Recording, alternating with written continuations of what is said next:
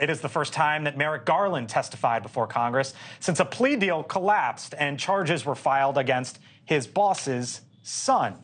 And the Attorney General tried today to distance himself from any hint of politics involving Hunter Biden.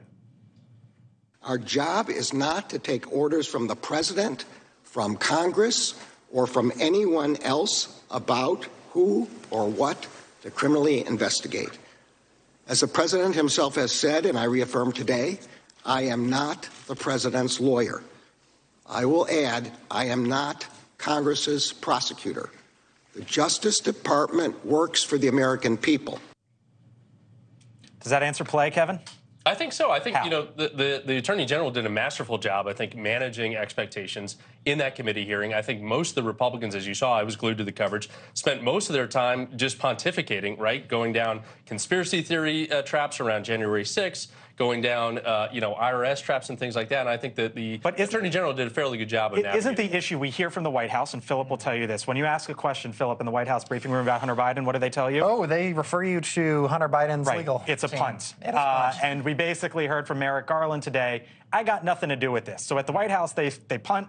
Merrick Garland said, I got nothing to do with it. Like, when the American public hears both of that, there's got to be some questions there, no? Blake, I think it's a great question to ask, and I think the White House needs to get a better understanding and grip on this level of interest that the American people have in the president's son. Just deferring to your point to Hunter Biden's lawyers isn't working, right? When you now have a majority of Americans in polling that say, and I'm speaking as a Democrat, that think the president is corrupt. I think they've got to get a better handle on how to respond to this and not just deflect to the president's son's attorneys. Well, and speaking of punts, I mean, when asked about David Weiss and the special counsel and how that came to be, it seemed that Merrick Garland was only saying, oh, this was a Trump appointee. But when pressed as to why he was chosen, he didn't really give a direct answer. So many, questions there. Well, and I think that sort of agnostic approach on the behalf of the Attorney General just isn't going to stand up. When you saw again and again Republicans say, well, I know that Weiss is a Republican appointee. I know, that you defer to Jack Smith on some of these questions, but why? Not based off of their party affiliations, but why based off of previous things that they did you go with him? For instance, California Representative McClintock said, all right, Jack Smith, was rebuked by the Supreme Court with that case involving the Virginia governor.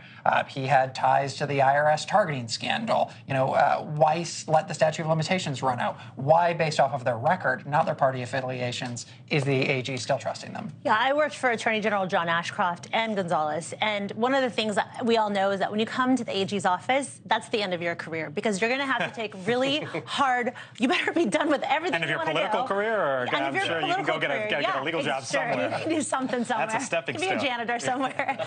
But it's really one of those positions where you're going to take hard positions, and you're going to have to defend things that maybe you don't even agree with. And so everyone insists, even Barr said in the lead up to the 2020 election, he said, and I quote, partisan politics must play no role in the decisions of federal investigators or prosecutors regarding any investigation. Oh, I hear you, and I think most people would agree with that. Thanks for watching. Go to newsnationnow.com to find NewsNation on your television provider.